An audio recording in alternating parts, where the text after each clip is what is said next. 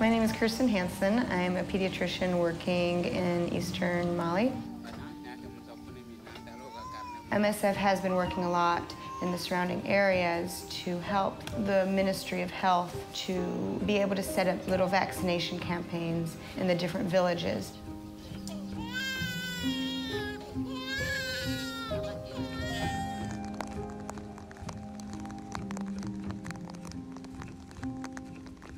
The rainy season is also the farming season, and so the mothers are usually out in the fields, and so it's really hard for them to take a day away from the field, or if it rains on that day and it's really hard for them to get into the site.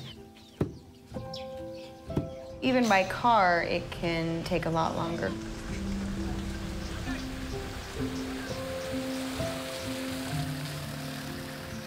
It's definitely not an easy journey. If they live in a village where there is not a local vaccine campaign, then they may have to go even further away. The hospitals are filled with children with vaccine-preventable diseases. One of the major challenges that we face here is the lack of health professionals that can do the administration of the vaccines and that can also transport the vaccines correctly.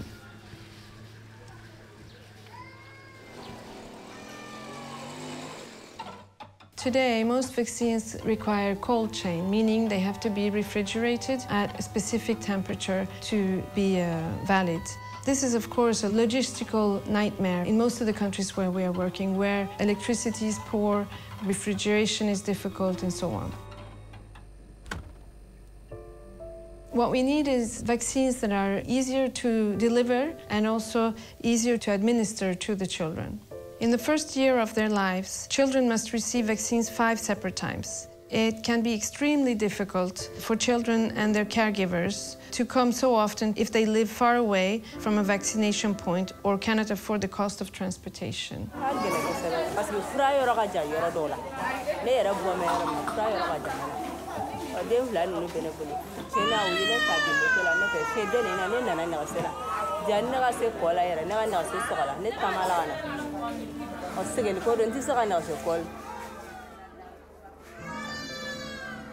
This child comes from a village very far away. So when I asked the mother if Lesina had been vaccinated, she explained to me that he was able to get the first couple of vaccines in this series of childhood vaccines. But then it was very complicated to get further doses. There were repeated shortages. And so it was very difficult for her to keep bringing him back, never knowing if the shot would be available or not. The doctors immediately recognized signs of meningitis and did a spinal tap.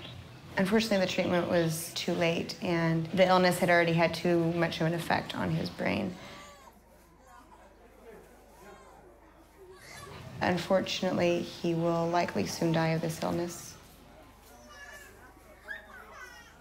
If the parents are able to get a child to the vaccine center, it may be that day that they're out of it, and so they have to try to come back a month later.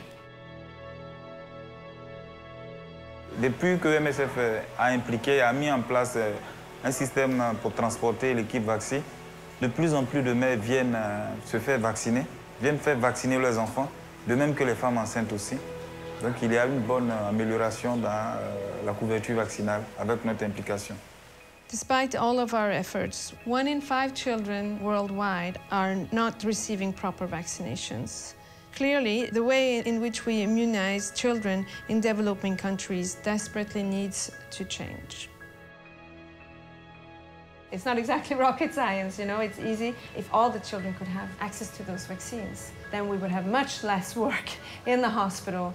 I mean, mortality would go down and morbidity as well. There would be less sick children. Improving vaccination coverage will require researching, developing, and producing easier-to-use products adapted for the developing countries and the various strains of diseases found in those countries. What we would like to see is the development of single-dose vaccines, oral vaccines, and of course, most importantly, vaccines that do not require the cold chain. These types of developments would greatly help us to immunize so many more children. On aurait une couverture presque à 100% pour nos enfants et c'est ce que nous souhaitons. Je pense que ça, le futur est plus rayonnant.